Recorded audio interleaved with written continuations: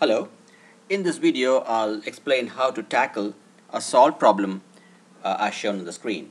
So we have an X-ray tube with a 30,000 volts applied between the cathode and the anode. The current flowing in the circuit is 0.4 milliamperes, and we have to find out three things. How many electrons are hitting the anode every second, what's the total kinetic energy of all these electrons, and what is the cutoff wavelength of the X-rays emitted. Let's start with the electrons. The current that flowed, that 0.4 milliamperes, is a result of a number of electrons into charge per electron, and the number of electrons is per second. That's how you get amperes as a unit for current. Amperes is coulombs per second.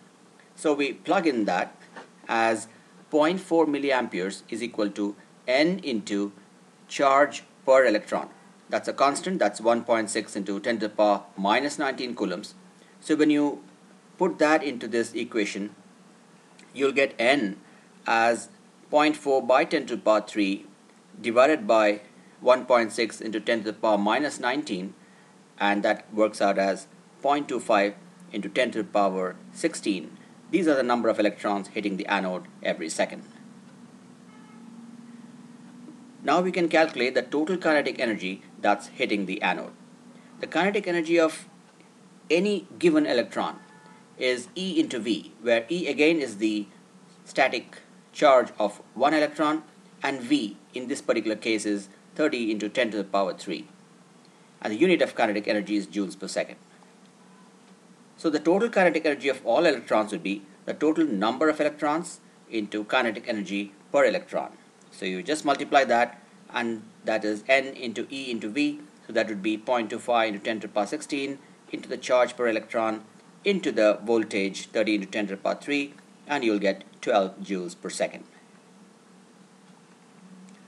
Coming to the cutoff wavelength, that's the same as the maximum frequency. This happens when some of the electrons hitting the anode get fully converted in terms of energy into X-rays. In other words, the energy of the X-rays coming out from the anode can't be more than the incoming energy coming into the anode. So the output, when it is 100% equal to the input, at that time you get the X-rays with the minimum wavelength. So in that equation, lambda minimum is equal to Hc by EV.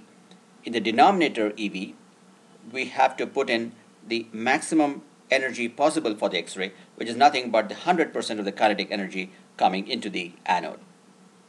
So plug in the values. So H is Planck's constant, that's 4.14 into 10 to the power minus 15 eV seconds. Speed of light is 3 into 10 to the power 8 meters per second. And the denominator is 30 into 10 to the power 3 eV.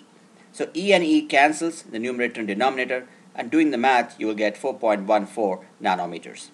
I hope this was useful to you. Thanks and have a great day.